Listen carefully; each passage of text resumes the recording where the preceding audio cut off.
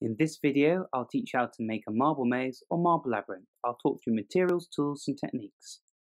For materials, you're going to need sections of 2.5mm by 25mm tall wood lengths. You're also going to need two 15cm square pieces of MDF board between 2 and 3mm thick, and one 15 by 15cm square piece of transparent perspex or styrene, also 2 or 3mm thick. For tools, you need a pair of scissors, a hot glue gun, main powered works best, a pack of hot glue sticks, a sheet of sandpaper medium grit, a Pritt stick or glue stick, and a 5mm ball bearing or small marble. Step 1 is to measure and cut your wood according to the following lengths: maze edges, ramp, and internal walls for the design downloadable underneath. Once you're done, the pieces should look roughly like this. You should have sets of 14 and 16cm pieces, or rather 15 and 16cm pieces, a 3.5cm ramp, and then your internal maze walls. Just making sure to sand down the edges using the sandpaper.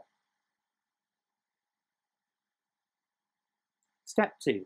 Lay out the pieces of your base according to this. For step 2, you're going to need two 15cm pieces and two 16cm pieces. Lay out your edges just like this, with 15cm pieces on opposite sides and 16s on the other two opposite sides. Lay a thin bead of glue down one edge of the MDF base and attach your first 15cm piece. Then attach a 16cm piece along the edge, just touching the other 15cm piece, and repeating the other two sides.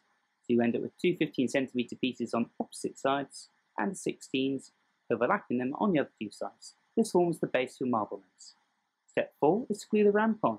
Take your 3.5cm piece, which you've cut at 45 degrees, and glue a thin line of glue down one of the short 45cm degree cuts. You can see here I'm modelling to make sure that the ramp pushes up just above the top of that base that we've made. As you glue it down, make sure that the end of the piece sticks up above.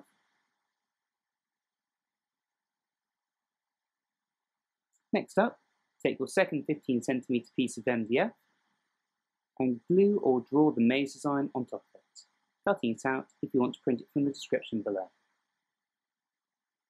Once you've done that, you should have something that looks like this. Use a wood drill bit, just bigger than your ball bearing, so 6 mils, to drill the drill holes, and to use a junior hacksaw or a standard wood saw to cut out the piece at the bottom corner, which is where your ramp is going to be.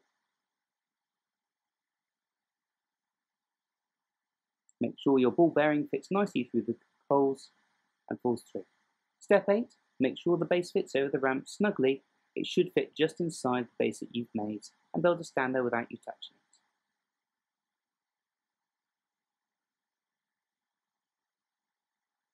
If it does, then you're ready for the next step. Step 9. Cut 9 small 1/2 cm pieces of the wood to support the maze base. You need 3 of these together, which will form a 1.5 cm riser for your base to sit on. Then just glue them in place using your hot glue gun. Step 10 is to glue the maze base on top of the supports you've just made. Add a little dab of glue on top of each of these, and then attach the maze base on top. Once you've done, it should look a little bit like this. Step 11 is to glue the other two 15cm pieces and two 16cm pieces on top. Make sure that as you glue these, the 15cm piece will sit between the two 16cm pieces.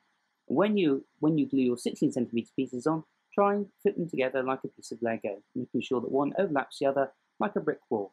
It will help make your walls a little bit stronger once you finish gluing the whole of the base together. Making sure you put glue on the base as well as on the sides will make sure that your frame is nice and strong.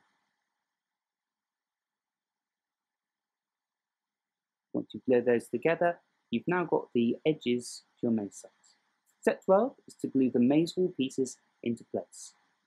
So, apply glue both to the underside of the maze wall pieces and the edges. Use a ruler to measure each piece to know where it goes on the design.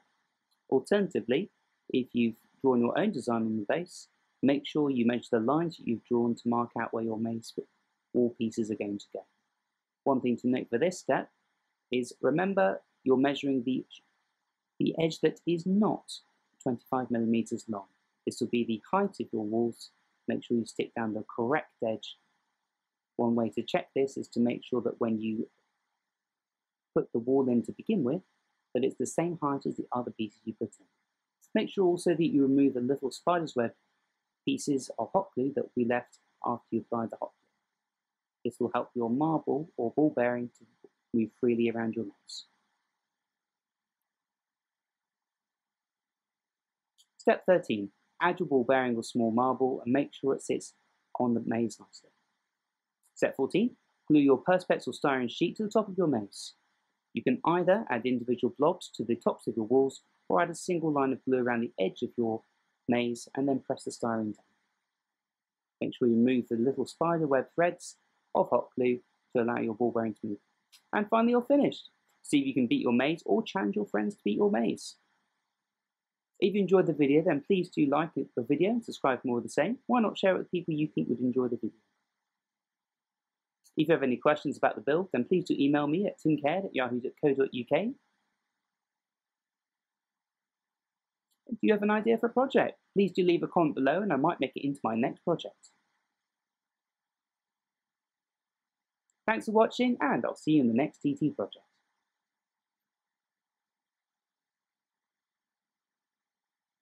Oh, and just some outtakes, don't forget to add the ball bearing in before you put that screen on, otherwise this might happen.